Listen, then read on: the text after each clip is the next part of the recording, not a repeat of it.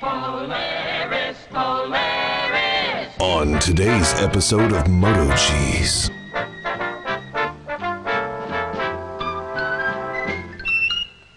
The following movie is rated I. Let's see how long it takes to go up.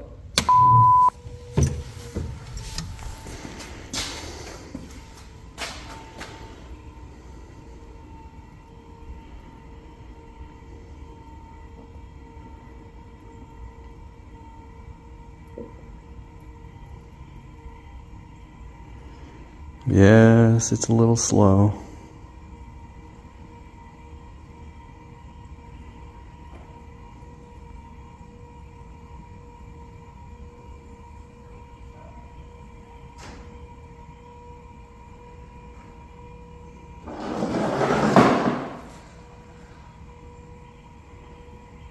But at least it has an automatic limit when it's up and down. So you don't have to hold the button. You can put just a regular switch instead of momentary switch.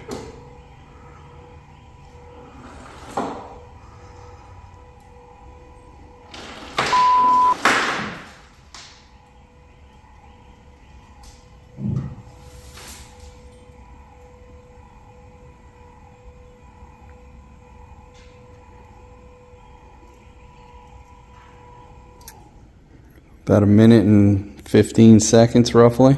Top one fits perfectly. You have to push that bushing out so you can use a stock pin. Knock them bushings out of this end too. These little bushings, I don't know about the 1,400 pound rating.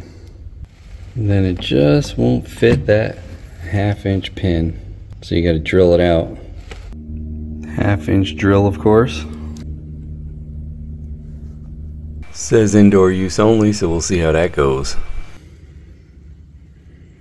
Yeah, it's a little slow. A little over a minute to dump. And the top one fits perfect. Now this end didn't exactly fit in between those two tabs. So with a little bit of manipulation, you can get it between that.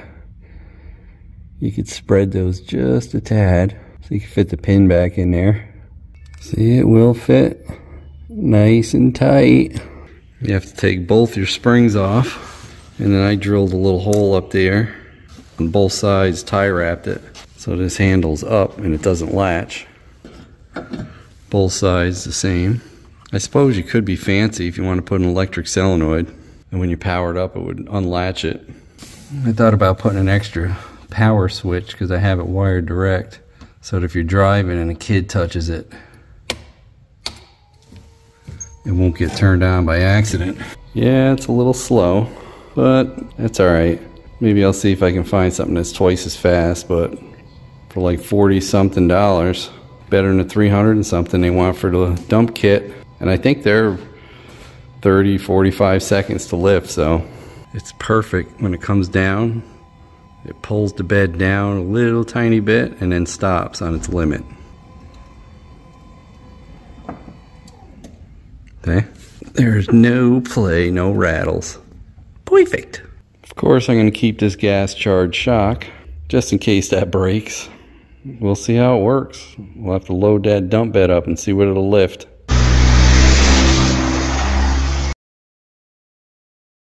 Let's tear this motor down.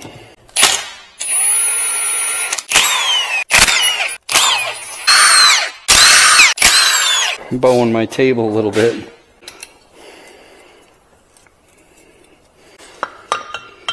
I've already had this off. It's not in bad shape.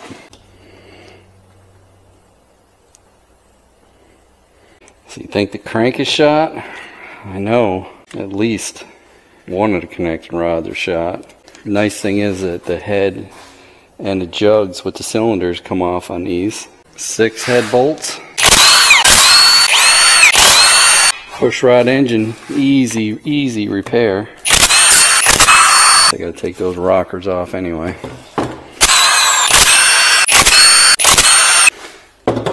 These have hydraulic lifters. Put them in the order they came out.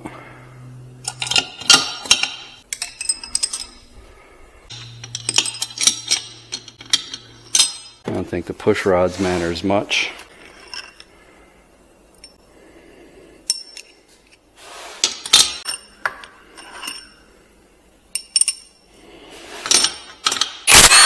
Well, you could do a rebuild on this so fast if it doesn't need anything on the bottom end.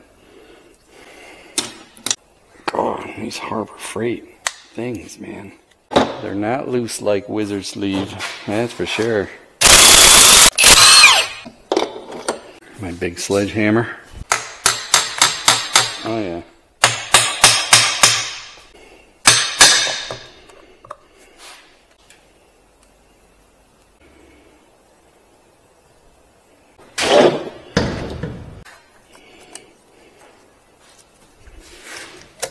Head gasket looked alright.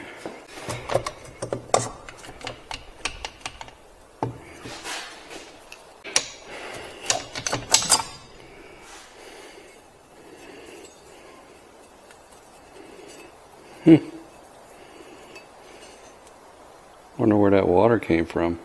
Cylinders actually look really good.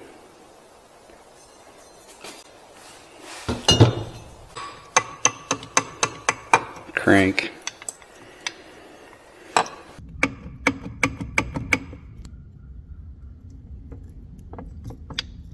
There should be no play. It's like less than 1/1000th of an inch. That's the noise.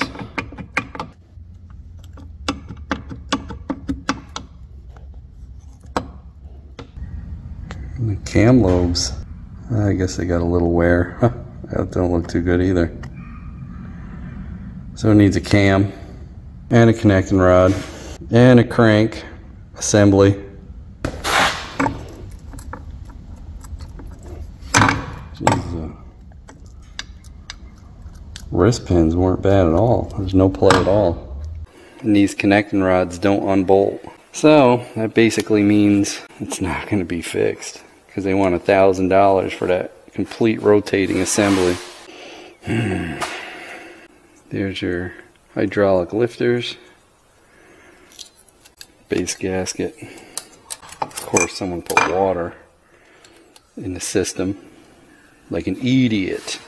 It still has a chamfer on the rings. I think someone tried rebuilding the top end on this. Well, that stinks, boys. It's kind of what I thought it was. That's what happens when you don't maintain these things and let it run low on oil. And if you're wondering why this engine ran out of oil, somebody put this on and the gasket wasn't pushed on right and it was leaking. That's what I saw when I first bought it, and it was idling. I suppose it probably would be worth just keeping an eye out for a connecting rod from somebody that tears one of these apart. Oh well, that's it. Moments later. What you got? Meow meow. What? What you got? You got a lizard. You got a lizard?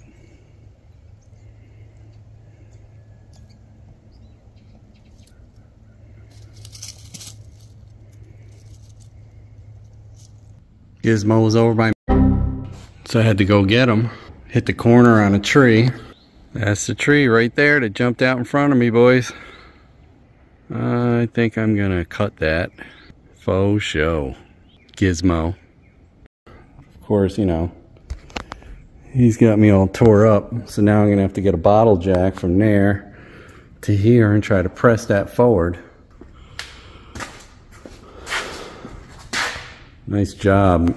Nice job, Gizmo. A few moments later. Oh, look at that. I straightened that right out. It's still, yeah, I mean, it's pretty much almost perfect. This bar was bent way down, except I got a little kink right there. But they line up, the front. The top is squared with the other side. And even the back is square. I can't believe I got it. That thing was racked hard. Hey, don't forget to like, comment, and subscribe. We'd love to hear what you have to say. Hit that bell if you want new notifications on new videos. Links for products used are in the description and on MotoCheez.com.